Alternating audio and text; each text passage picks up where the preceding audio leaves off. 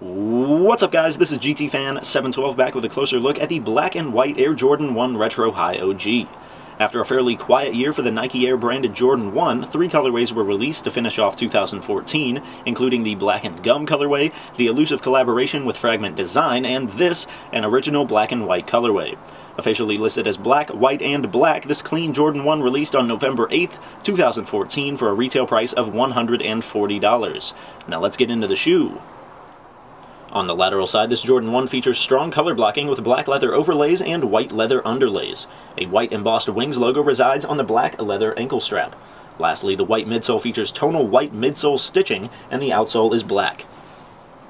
The medial side is symmetrical to the lateral side, although you are missing the Wings logo at the ankle.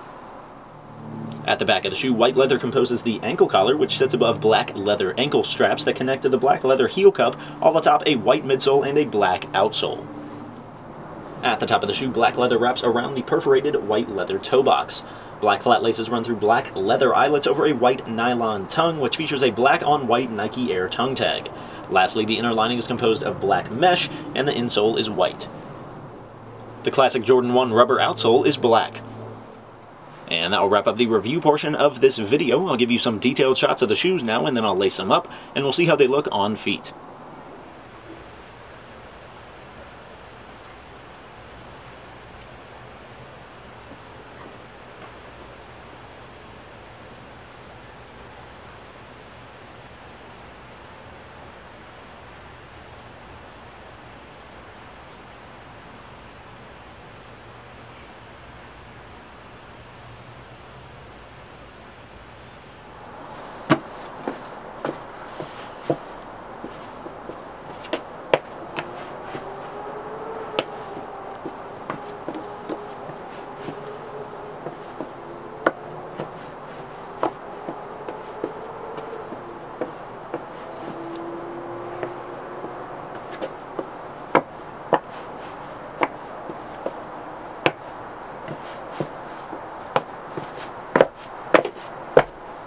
And that will wrap up this closer look at the black and white Air Jordan 1 Retro High OG.